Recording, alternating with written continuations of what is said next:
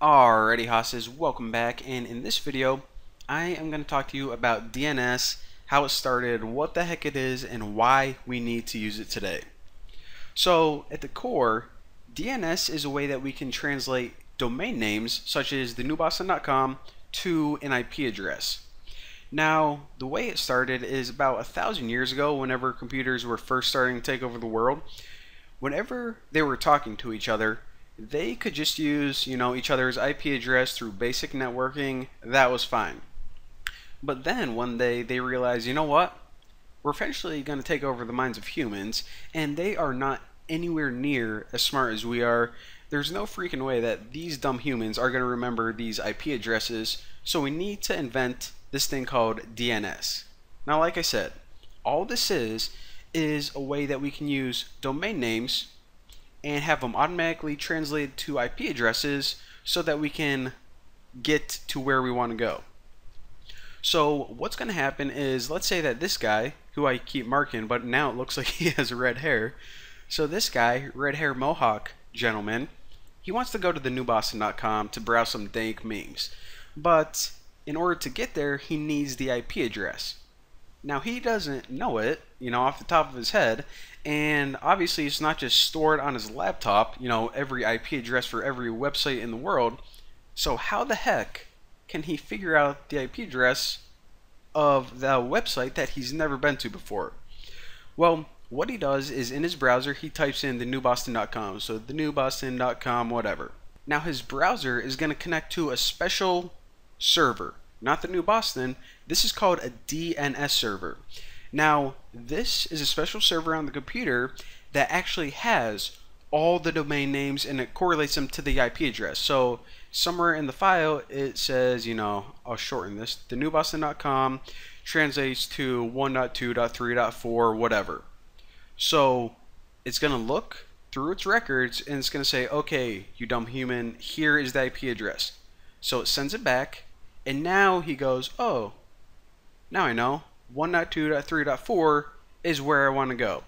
So then, through internet magic, it connects to the New Boston, which is 1.2.3.4.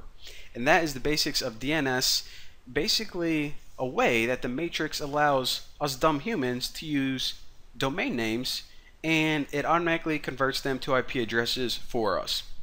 Now, if you guys want to check something else out cool, I'll show you guys this. Let me put my little stylus pen away. Alright, so you know that I said that on that special DNS server somewhere out in the internet, it has a log of every domain name and every IP address, and it translates it for us.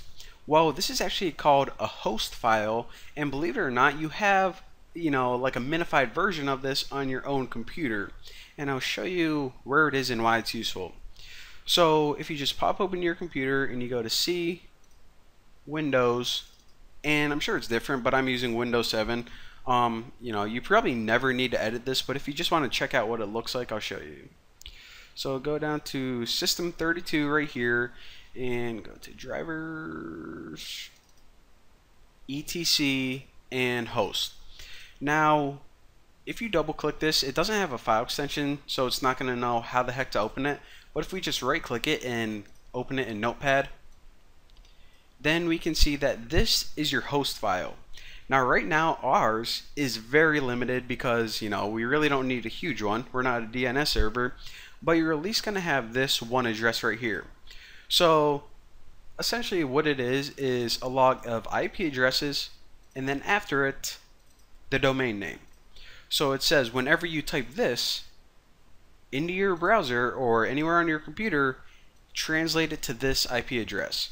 So the reason that I have these is because I wanted to set up a local development site for my website that I'm working on, and I didn't want to host it online. So now whenever I type tnb-dev.com, it just goes to my own. Actually, I'll show you guys. So right here, this is the site I'm working on, tnb-dev.com.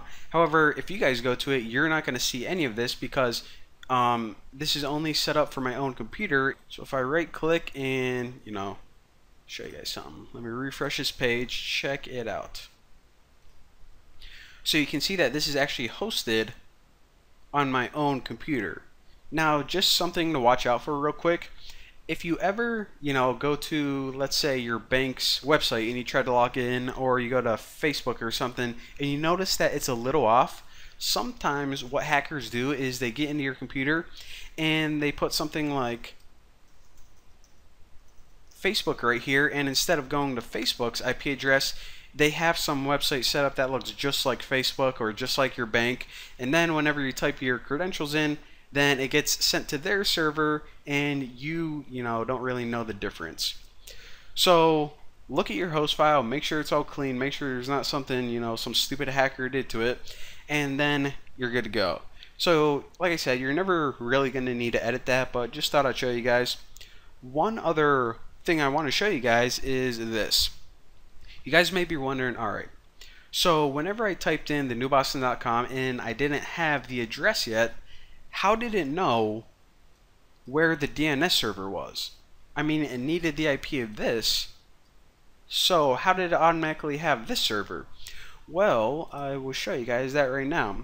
And whenever you like first get your computer, or you first set up your internet, a lot of the stuff is automatically configured. And also, I believe whenever you download like a Chrome browser for the first time, I think they may tweak some stuff. But if you guys want to see in more detail, then if you go to Start menu in your control panel, the easiest way is just probably type in View Network Connections right here, and just right click any of these and select Properties. And if you go down to IPv4 and hit Properties, check it out. So what this is saying is whenever you're trying to go to a website and you don't have the IP address of that yet, then get it from these DNS servers. Now, you're probably going to have different ones than this, because whenever you first set up your internet, they give you a default one. I actually have these. These are Google's DNS servers, and I never had a problem with them. And I changed them because I actually tried to get online and it said, hey, you have a problem with your DNS server. So I guess it went down, or it was misconfigured or something. So I just went on my phone and found Google's, and like I said, Google's are a lot better than my internet provider, since Google kind of knows what they're doing, it seems like. But there you go, that's what computer it looks at whenever it needs an IP address. And well, there you go, that's the basics of how DNS works. Basically really simple. It's how you take a domain name and translate it into an IP address so you can connect to that computer. Boom, roasted. See you guys next time.